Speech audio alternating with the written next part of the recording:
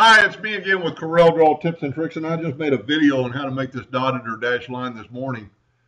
And there is another way, and you shouldn't really ever do it this way. It's a little complicated, but it's a little fun to realize how things work.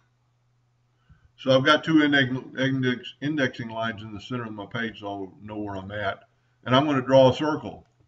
I'm going to make it 12 inches, just for grins.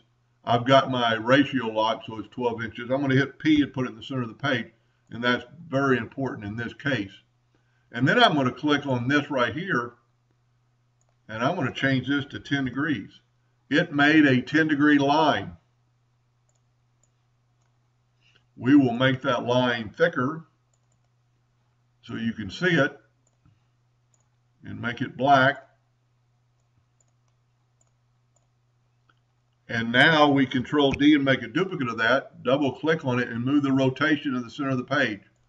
Click on it again just to make sure. Now we're going to rotate that line 20 degrees. Rotate it again 40 degrees. And then just keep hitting the Control D line, Control D key, the D key, and you've done that line using this arc. Draw an arc or draw a pie. If you're not familiar with those, you can draw and then select a pie and change, anything you want or change the arc.